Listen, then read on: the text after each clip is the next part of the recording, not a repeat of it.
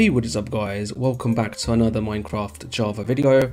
Today we're going to take a look at another FPS comparison of OptiFine versus Sodium, and this time we're also going to include Iris shaders. So it's going to be OptiFine versus Iris shaders and Sodium at the same time, and this time round we are also going to do a Forge versus Fabric comparison. So it's going to be OptiFine and Iris and Sodium on Fabric versus OptiFine and Iris on Forge. So we are going to end up with 4 different test results, and we're going to test out the normal game, and we're also going to test it out with shaders as well. I am going to use my winter stress test map as I have done in my previous videos. I have changed a few things around. For example, I have actually gone ahead and changed all of the settings to the maximum. So as you guys can see, everything has been set to the maximum possible value in the settings, and this is on Sodium. And I've also gone ahead and changed the FOV to Quake Pro because that also can impact your FPS. So the higher your FOV, the lower the FPS is. So we're actually going to do a full-on stress test on the system today, and we're going to see which of the 4 different scenarios is going to give us the best FPS result,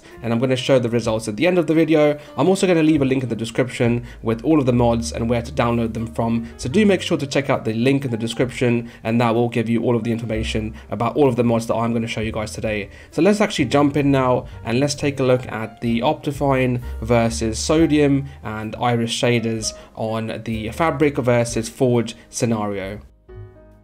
Alright, so I'm going to go ahead and load up the Gamer Potions Winter Stress Test map, and this is a map that I've created especially to stress test our systems, and it does have a lot of stuff going on in the actual game and the map itself. So let me go ahead and jump into the Winter Stress Test map and take a look at what kind of FPS I am getting at the moment.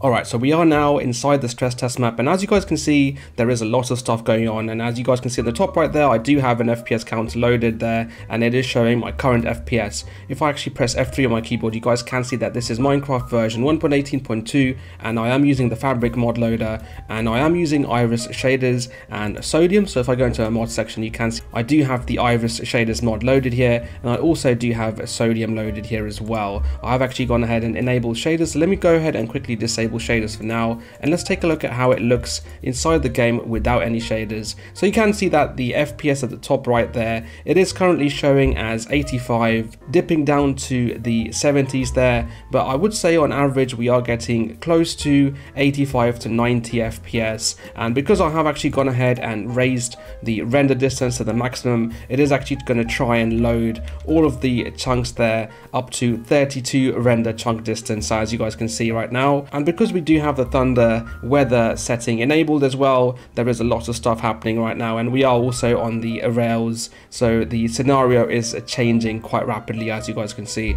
So I would say on average we are getting close to 85 to 90 FPS, and this is on the Iris and Sodium without any shaders. Let's go ahead and enable shaders now. Take a look at how much FPS we can get with shaders enabled.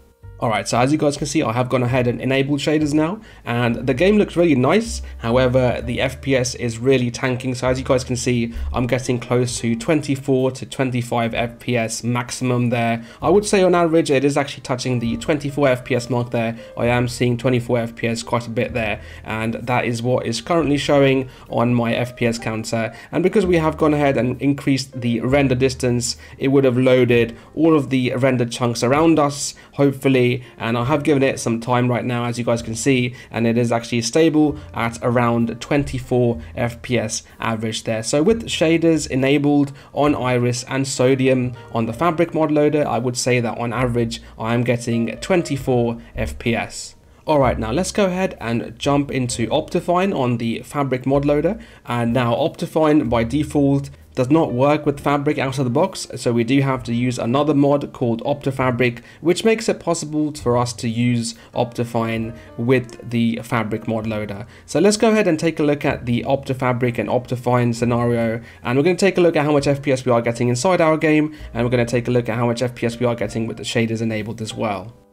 Alright, so we are now back with the Fabric mod loader, and as you guys can see, I am in the mod menu section here, and it is showing that I do have the OptiFabric mod enabled here. If I go back into the options, click on video settings, if you have a look at the bottom left here, it does say OptiFine HD87 Ultra, and this is on Minecraft version 1.18.2, and you can also tell I do have OptiFine enabled here because I do have the shaders button.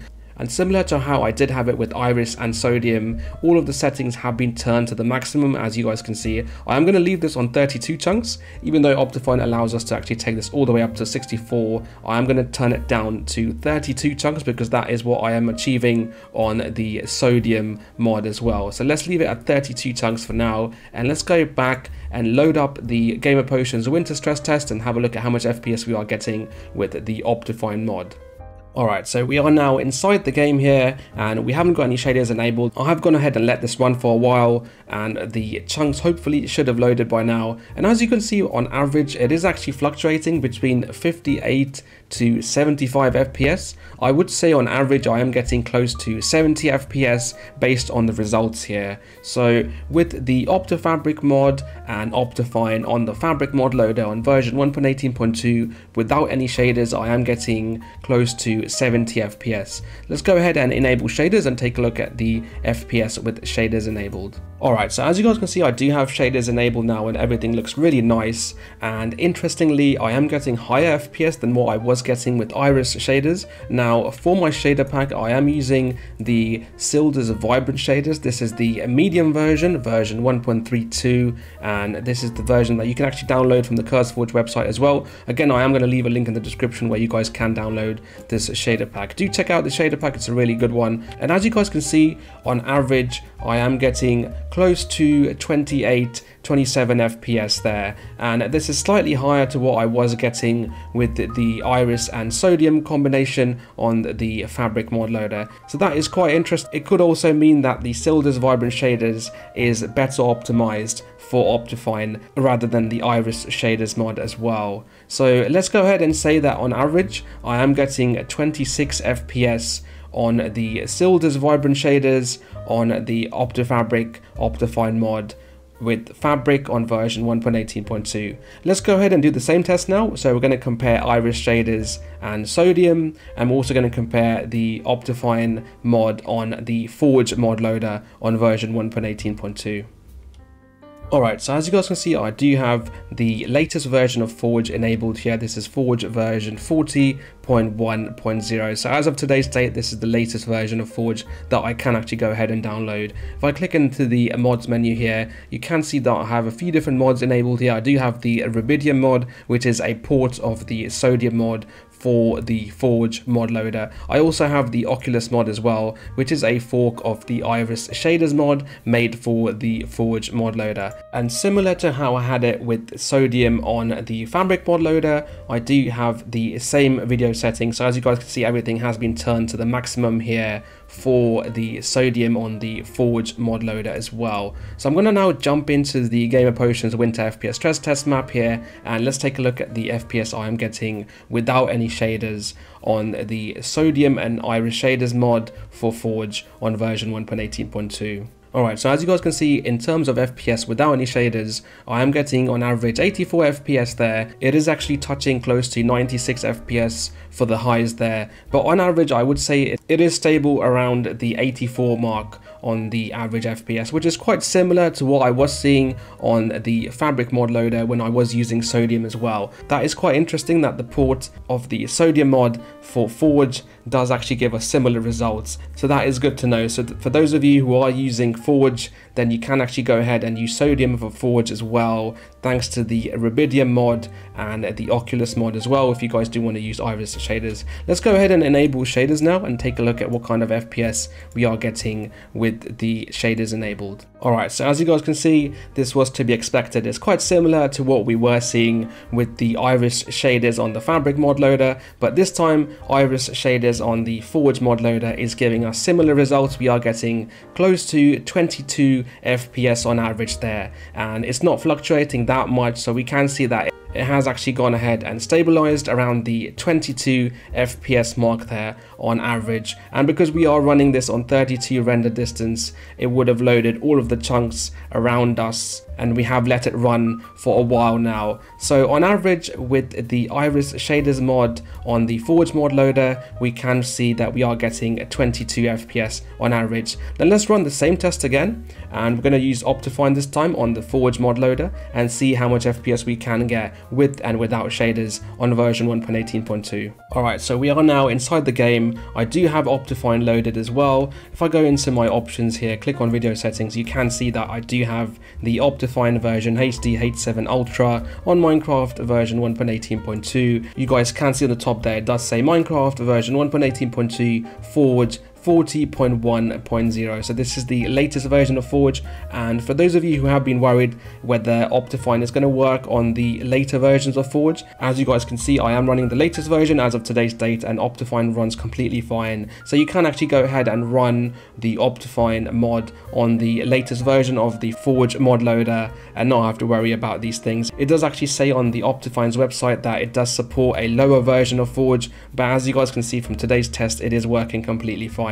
In terms of the FPS without any shaders, you guys can see that on average I am getting close to 75 FPS there, and again in terms of the settings we do have everything turned to the maximum, and on average I would say we are getting close to 75 FPS with OptiFine on the Forge mod loader. Let's go ahead and take a look at how it looks with the shaders enabled as well. Alright, so as you guys can see, I do have shaders enabled now. Everything looks really nice as it did before with all the other versions. I do see that I am getting slightly more FPS than what I was getting in the previous tests. As you guys can see, it is touching close to 32 FPS there. On average, I would say I am getting 28 FPS on average using the Silder's Vibrant shaders on the OptiFine and Forge mod loader combination. So in terms of the OptiFine FPS, I would say if you guys are looking to get the maximum FPS, then go with the Forge version. If you guys are looking for the Iris and Sodium FPS and you want to get the highest FPS, I would say go for the Fabric version. Obviously, if there are mods that you guys like to play on Forge, then do by all means try out the different versions and see which ones work better for you. Hopefully you guys have enjoyed this video, and hopefully you guys will find these comparisons useful. Do let me know in the comment section below what kind of results you guys got if you guys have gone ahead and tested these various scenarios on your computers. Do bear in mind that OptiFine and Iris shaders and Sodium will have different results based on what kind of PC hardware you guys are running. So just because Sodium might work better for one person, it might not work better for you, and you might find that OptiFine is the better mod to use for more FPS. Definitely do let me know in the comment section below what works better for you guys. If you like the video, please do give us a like, and also please do subscribe to this channel to help support, to help it grow, and I'll see you guys next time. Thank you for watching.